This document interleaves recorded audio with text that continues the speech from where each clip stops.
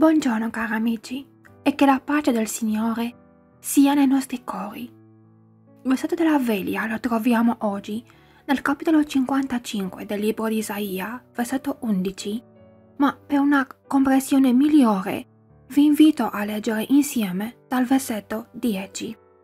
Come la pioggia e la neve scendono dal cielo e non vi ritornano senza aver annaffiato la terra, senza averla fecondata e fatta germogliare, affinché dia seme al seminatore e pane da mangiare, così è della mia parola, uscita dalla mia bocca. Essa non torna a me a vuoto, senza aver compiuto ciò che io voglio, e condotto a buon fine ciò per cui l'ho mandata. Riflettiamo un po', cari amici, su questi due versetti. La pioggia e la neve scendono dal cielo e ritornano al cielo, non prima di aver annaffiato la terra, di averla fecondata e fatta germogliare, affinché il seminatore abbia seme e pane da mangiare. Quante volte, cari amici, non ci lamentiamo quando piove e dopo la gioia di aver visto la natura vestita di bianco, cominciamo a lamentarci della sporcizia e dell'umido una volta che la neve comincia a sciogliersi. Ma quante volte ci lamentiamo anche perché non piove o non nevica e così non c'è abbastanza acqua o per far sì che la terra germogli e dia seme.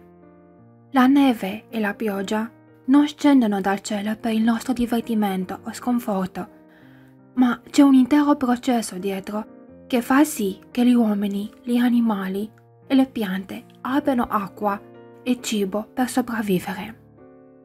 Qualcuno, il Dio creatore, ha fatto in modo che tutta la sua creazione abbia le cose elementari per sopravvivere, l'acqua e il cibo. Ogni interferenza nel ciclo della vita che Dio ha prestabilito nella sua saggezza porta delle conseguenze per l'intera creazione. Ma l'uomo non vive solo con questo. Scrive nella Bibbia: non di pane soltanto vivrà l'uomo, ma di ogni parola che proviene dalla bocca di Dio. La parola di Dio è l'acqua e il pane che sazia e per il quale non serve denaro per poterlo comprare.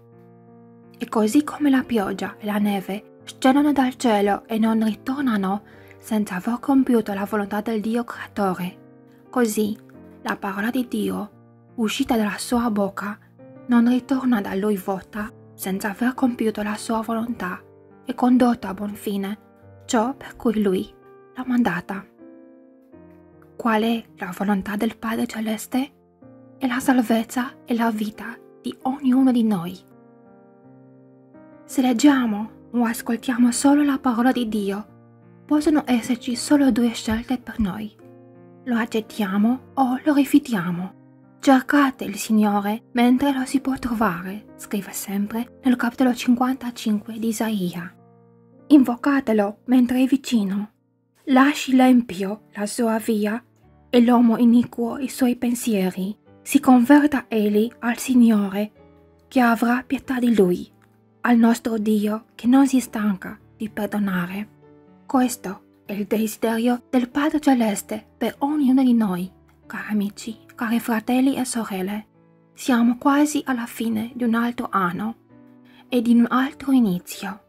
Nessuno di noi conosce il numero dei nostri giorni o il momento nel quale Gesù ritornerà. Vogliamo noi oggi, adesso, in questo momento, lasciare la parola di Dio ad annaffiare la nostra anima e la nostra vita come la pioggia e la neve annaffiano la terra?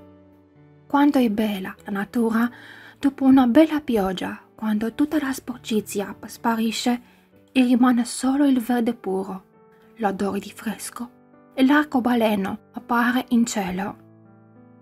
Quanto è bello quando nevica e l'intera natura si copre di un mantello bianco. La nostra vita può essere rigenerata allo stesso modo dalla parola del Signore. Se desideriamo veramente, cari amici, i nostri peccati possono essere coperti dal mantello di Gesù, se lo accettiamo come Signore e Redentore.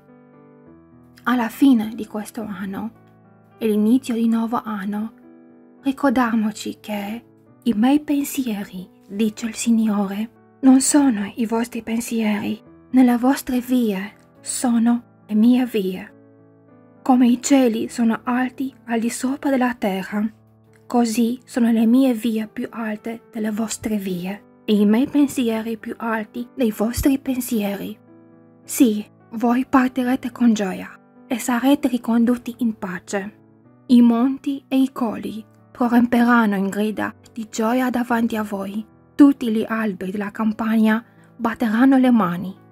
Nel logo del pruno si eleverà il cipreso, nel logo del rovo crescerà il mirto. Ciò sarà per il Signore un motivo di gloria, un monumento perenne che non sarà distrutto.